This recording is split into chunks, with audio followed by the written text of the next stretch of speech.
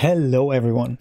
In this episode I will explain to you how to export an animation as OBJ sequence from DAZ Studio.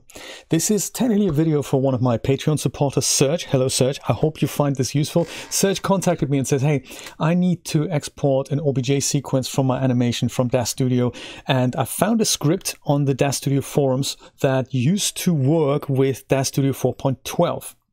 Sadly, times have moved on and we now have DAZ Studio 4.15 already. My goodness, time flies when you're having fun, isn't it? And that no longer supports that script. So when you run the script, it no longer works. So some underlying, I suppose, API changes have caused some functions to not work anymore. I've looked at the script. I couldn't really figure out what it was. I will keep looking, of course. But in the meantime, I've worked out a workaround and I thought I will share it with you. I hope this works. What you will need, ingredients for the puzzle, are the full version of aniMate.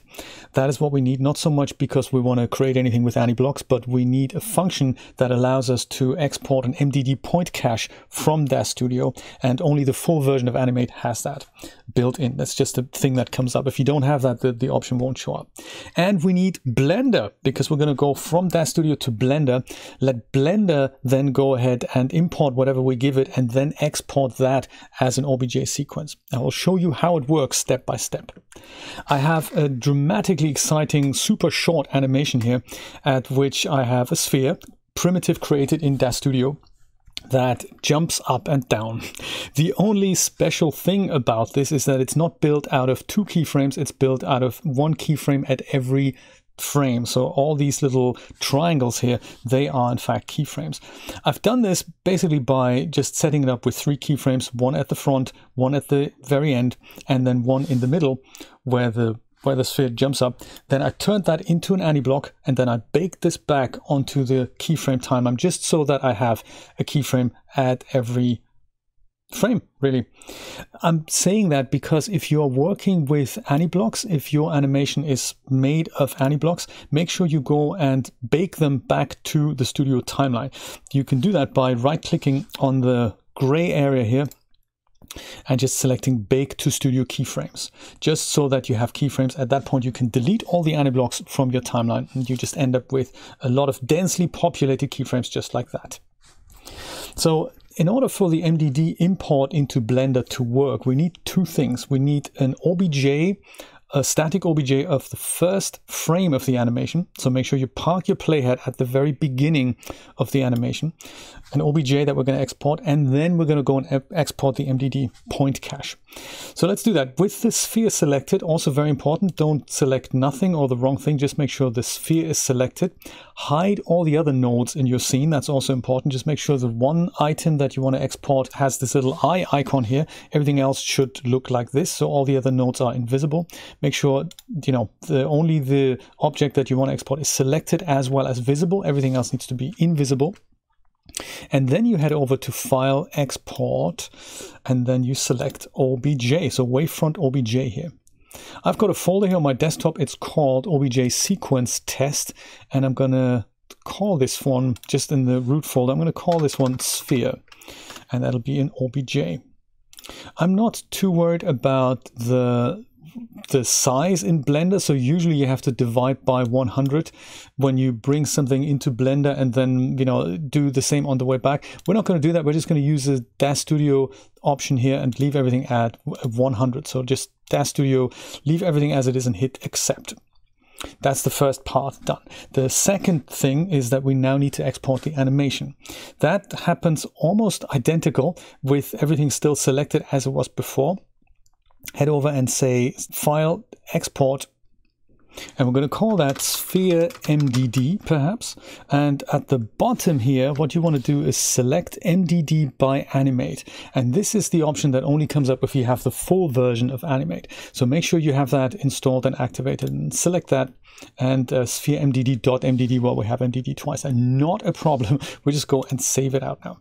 This will now come up with another little export dialog here, and this I would suggest you set that to DAZ Studio. I haven't tried the other options. DAZ Studio seem to have worked fine for me. Ignore invisible nodes, also very important, so that anything else that's in your scene is ignored. And then we're going to go and hit accept. That'll go through every single frame and export basically the changes in regards to the first object, the static OBJ that we've also exported. It changes in regards to that object will be saved. Very very space-saving way to do this. Now let's go ahead and have a look at Blender. I'm using Blender 2.91 for this brand new default scene, like so. And the first thing I'll do is I'll go and delete the cube with the X key. If you're not familiar with Blender, just hit X and then follow that. You can leave all the other objects in place, not a real problem if you don't. And then we're going to go and import the first OBJ from the sphere or from our object that I've just exported here. So File, Import, OBJ, or Wavefront OBJ it's called. And then we're going to go and hopefully find that on my desktop called OBJ Sequence Test. And under Sphere we have, where is it? Wasn't it called Sphere? Didn't I call it Sphere? Maybe I haven't. Maybe it's called MDD. Fine, whatever. It's also good. That's what we want to do. Under the geometry here, I would suggest you untick that box that says split by object. So if you have a single sphere, it doesn't really matter, but if you have a large object like a Genesis figure, make sure split by object is deselected. And that's really all you need to do. Then head over to import OBJ, and that will kind of look weird because it is now at 100 times the size than it should be. So zoom out by scrolling the mouse button out, or simply press the full stop key on your numpad. That will frame up that one particular selected object. Blender is a little bit weird, so if you're not used to Blender, you know, these things can trip you up. This is why I'm explaining this step by step, just in case you don't know Blender. You will see an orange outline selection around the object without having done anything. And that's kind of not what we need, because the next step means we have to go and import the MDD file now. And that would technically work with something that is under File, Import, Lightwave Point Cache. I'm not sure if you can see that here, if it's cut off. I hope you can see it. This thing here that is currently grayed out in my case.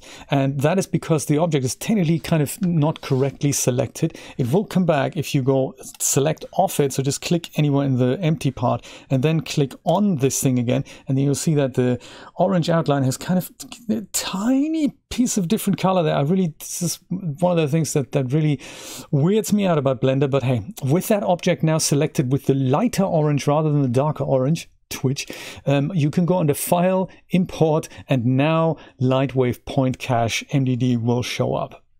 Just to be clear, this is an add-on that ships with Blender and it needs to be enabled. So if you don't see this Lightwave Point Cache option here at all, head over to Edit and Preferences, and under Preferences there's this add-on section here, and so click on that so that it's highlighted in blue, and then here in the search field just type in MDD, and then you will find something like that, the NewTek MDD format import export option.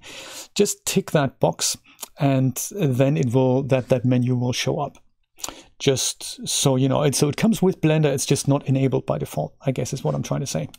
So once we've done that, head over to Import Lightwave Point Cache and navigate to the file that we've just exported from DAZ Studio, which is in OBJ Test Sequence, and there we go, Sphere MDD. That's the one. We can set a start frame and a step, but we're going to leave everything in place here, just like the default, and then click Import MDD. If it's a larger object and a longer animation, this will take some time. Blender will appear to have hung and there'll be a little, circly bit. There won't be any progress messages as such, but it will work. Just let it run its course. It could take a few minutes, and then you should see the keyframes in the timeline at the bottom here. And that is cool. So we can now move that timeline slider and we can also see our sphere moving. So the import has worked, which is awesome. Now, one thing to note here is that the default timeline play range is set to 250 frames in Blender. So start is 1, end is 250, and your animation may be longer or shorter. Like it's very unlikely to be exactly 250 frames. So in my case, for example, it's just, well, it was supposed to be 30. I'm not entirely sure why I have technically 32 frames, but you can see that my last keyframe here is kind of on 32. So you can, I suppose you can also just use these sliders here and just go to the last keyframe. This is a step back a keyframe. This is step forward a keyframe. This is play forward and backwards. This is go to the end and go to the beginning of the whole thing. So if you just go slightly beyond your animation and then you just hit the keyframe back, then you're on the exact last thing. And if you zoom in, then Blender will tell you, well, we have this, we're currently on frame 32. It also says that over here, by the way, on the right. And this is the current frame, this is the start, this is the end. So set the end so that it matches the last frame of your animation. Might be more, might be less. And then that play range will be adjusted automatically. We need to do this because this now means the play range will determine how we can export the OBJ sequence. This is really what we're here for, isn't it? So let's do that next. With the object still selected, if you're not sure if it is selected, just select off it and select on it again so that it has this orange outline. We go and head over to File, Export, Wavefront OBJ this time. And this will let us technically export a single OBJ as well as an OBJ sequence. So I'll go back to my folder here and maybe I'll make a brand new folder and call it Sequence. Is that spelled correctly? Sequence, there we go. And in here, so in Sequence, I will call it Sphere Sequence perhaps. So in here, I have an option at the very top here that says animation, and that's the one that I need to tick in order for an OBJ sequence to be exported from Blender. The other thing that's important is that we're going to go and enable this thing here, which is limit to selection only. That's the only thing you need to do. Geometry and scale, you could tweak that. I'm leaving everything basically too large in Blender just so that it works again in DAZ Studio. It works perfectly fine. I will show you in a moment. So that is all we need. Selection only, because that doesn't export anything other than the thing we've got selected. So no spurious geometry creeping in there. And animation, so that we're actually getting an OBJ sequence out of Blender. That is that. Everything else will stay the same. And now we're going to hit Export OBJ. And that will take a second, depending on, you know, how much data Blender is exporting. And that is your OBJ sequence, which is really, really cool. We can check that inside one of my many open folders here. Is it in here? Yeah, there we go.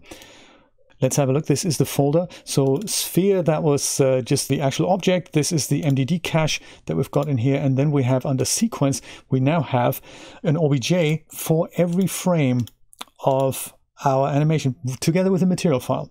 Some OBJ sequence exporters will let you have an OBJ file for every frame of the animation, but only one material file. Blender does it this way. It doesn't really matter because the material description for every, I'll say, animated / squished OBJ will be the same anyway. But yes, that is what we've got in here now. Just to check it out and test if this actually works, I can bring OBJ sequences into DAZ Studio as well with a really cool script called aniMorph. That is, I'm going to put a link to the description in there in case you ever needed to bring in OBJ sequences into DAZ Studio. That is also possible. That's a script that Marcus Wilm and many other people of the community have developed. I'll go and create myself a brand new scene file here in DAZ Studio for that. I've got it installed already. There's a link in the description here. I'm maintaining the GitHub repository for this, and I've just updated this for DAZ Studio 4.15. It's exactly the same as DAZ Studio 4.14, but you know, just so you know. The process of importing an OBJ sequence into DAZ Studio is by first importing the first static object in the sequence, which is, in our case, I thought I called it sphere, but I called it mdd.obj, don't know why. But there we go. That is, set that to the DAZ Studio import options. That is essentially the primitive I've created, but now imported as an OBJ. We need to select that object and then use Morph Loader Pro to import every object of the OBJ sequence as a morph of this object. We can do that by going to Edit, Object, Morph Loader Pro up here. It's a little bit of a scary tool, but content creators use it a lot. It's quite groovy. In here you select your morph files.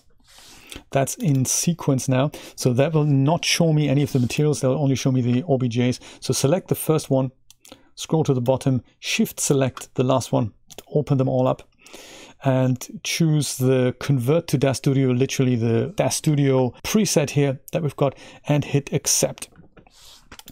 This will now create a single morph for every of these OBJs in our object, but it doesn't create an animation yet.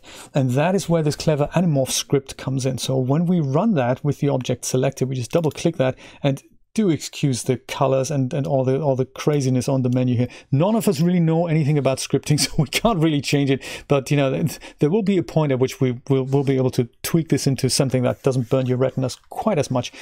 And you know, we'll also try and get rid of the spurious characters here. But the left button that says accept, and that will now create a keyframe at every point of the animation depending on the morph that is in there. So basically on frame 1 we have the slider number 1 set to 1, then on frame 2 we have that set to off, and the second slider set to on, and so forth. So just to reiterate how that works here, if you select that object and head over to parameters, you have this morphs section here, and in it you have all these sliders. So they're all morphs of where that object is at that point.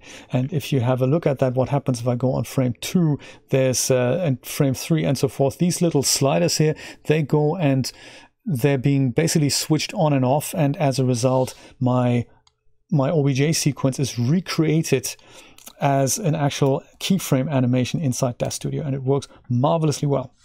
So this is kind of, I know it's not a straightforward script that you can run from DAZ Studio, but it is a workaround, and I hope it's going to work for you. This is how you can export OBJ sequences via Blender from DAZ Studio, and then also bring them back into DAZ Studio if this is something you might be interested in. So OBJ sequences all the way in and out of DAZ Studio via Blender.